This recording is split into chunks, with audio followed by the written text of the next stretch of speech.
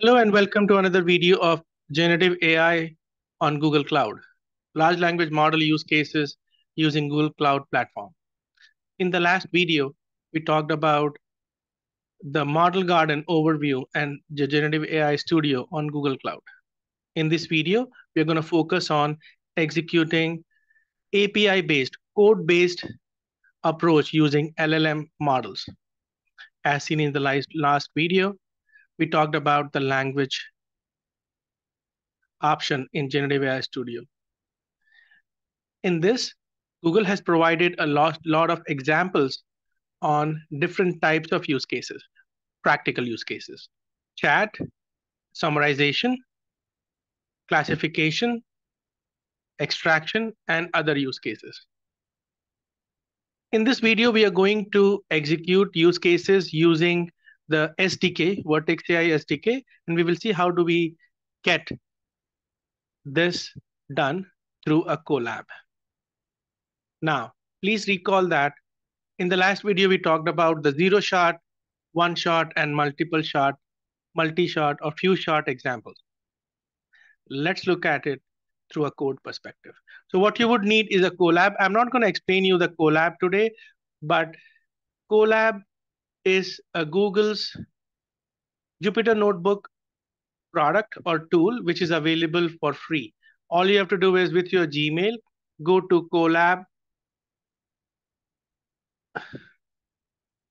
collab.research.google.com, and you would start creating your own collab. So for now, I'm not going to talk about all of this.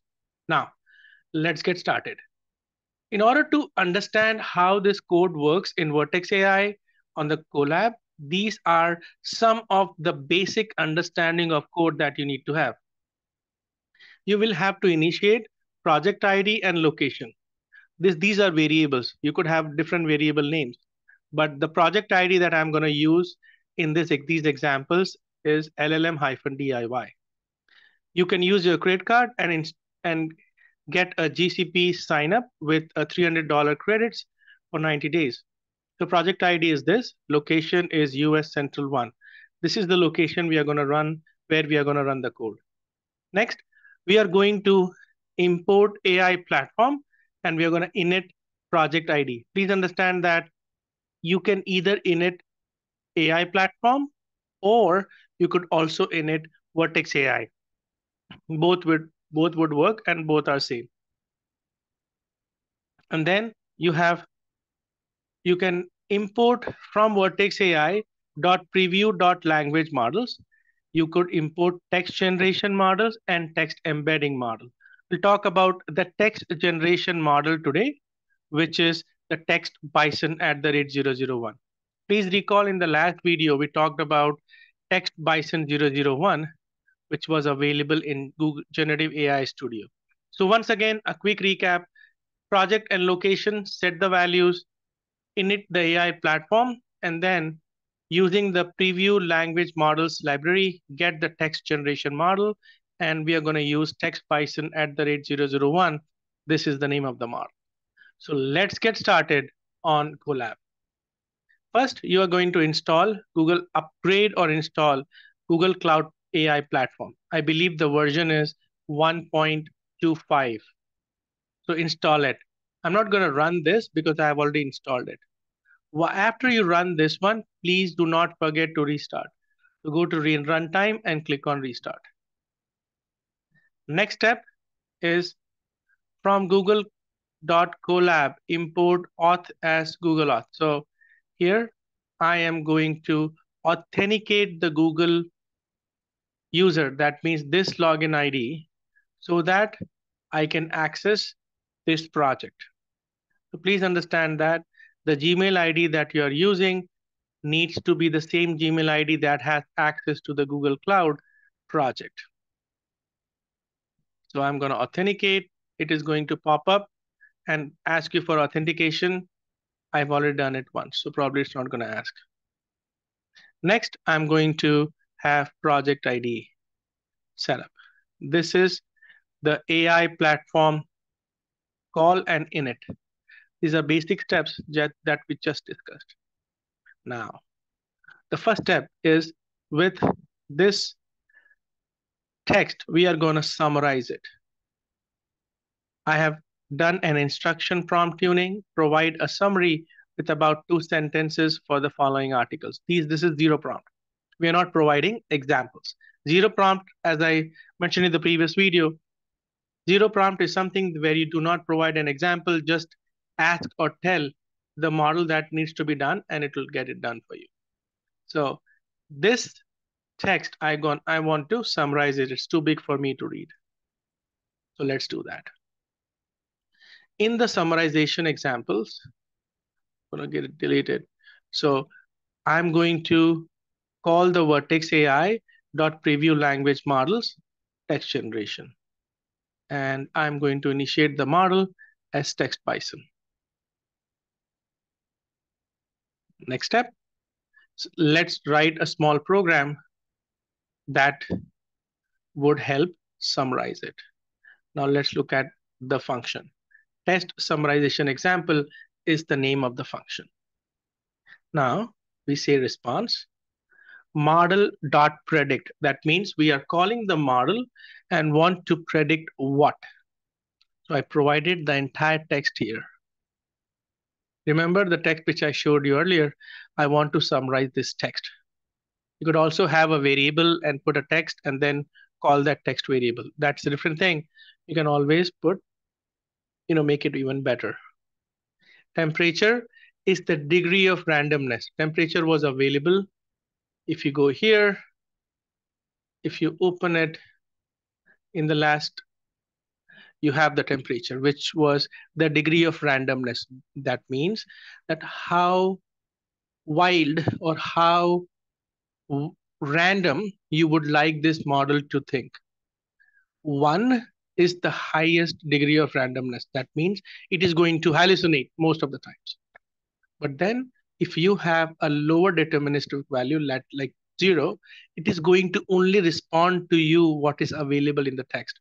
It's going to be very conservative. So very conservative and highly wild, or the degree of randomness, the thought process would be super undeterministic. That means it can think anything and it would give you more random answers. Token limit, how much you want this output to look like what do you want the length of the token to be. And then you have top K, which means that how do you select the model's decoding value. That means what are my top 3 probable tokens that could form the output. And finally the top P.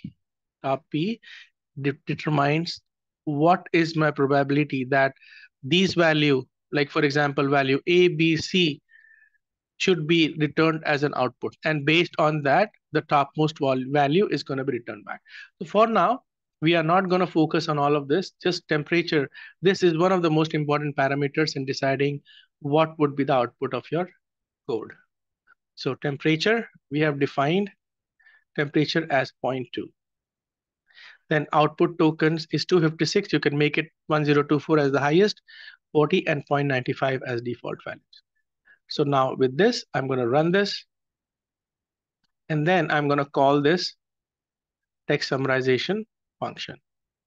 And please note that it summarizes the stuff which we said or asked it to summarize.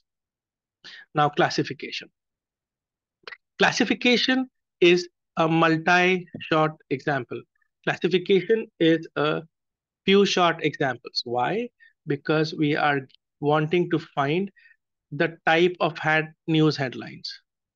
Now, please understand this. This is very important. What is the topic for a given news headline? We can only categorize in business, entertainment, health, sports, and technology.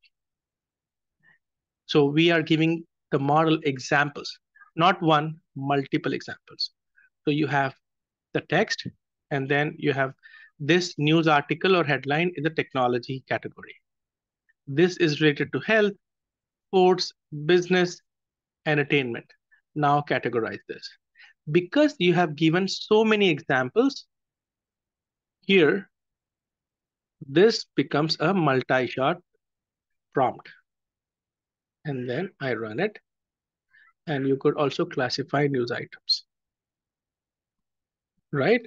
Now let's look at the classification examples for sentiment analytics. I want to find out sentiment. So we want to find out the sentiment from this article. This article is big, but then we are providing this particular thing only a couple of examples. Now, because we are providing examples like negative example, positive example, find out what example is this.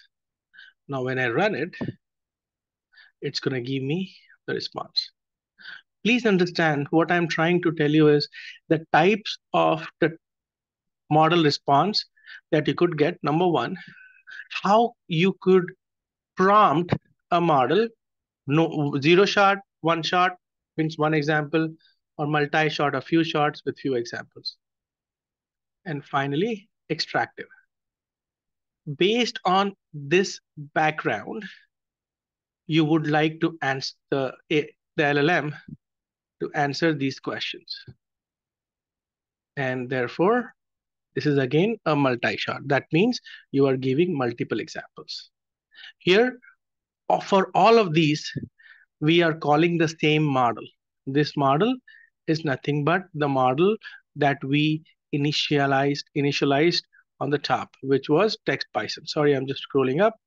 The model was text-bison. All of these examples are getting the text-bison as their model. So again, running it, and then it is going to respond back on this particular temperature. You can set the temperature as well. And finally, I'm going to go down and finally do the ideation example. The same model. So I gave you examples where, let's look at the ideation example, interview questions. You can have the LLM generate the interview questions for a particular role. In this example, I want to generate 10 interview questions for the role of Google Cloud Architect. I provided a temperature. Again, 0.2 works in most of the examples. You have max output tokens 256, top K 40, and top P 0.8. And then you have interview examples. Now look at that. The top 10 questions are generated. So again, this lab is available for you to look at and learn from the GitHub. Now GitHub link I'm going to be sharing in the description section of the video. These are the GitHub files or the notebooks that are available for you to consume directly. So if you go here, this is the notebook that we were working on with earlier today. So please make use of this, and we will come up with a lot of other examples that could really help for getting comfortable with the GenAI for on GCP. So thank you for watching.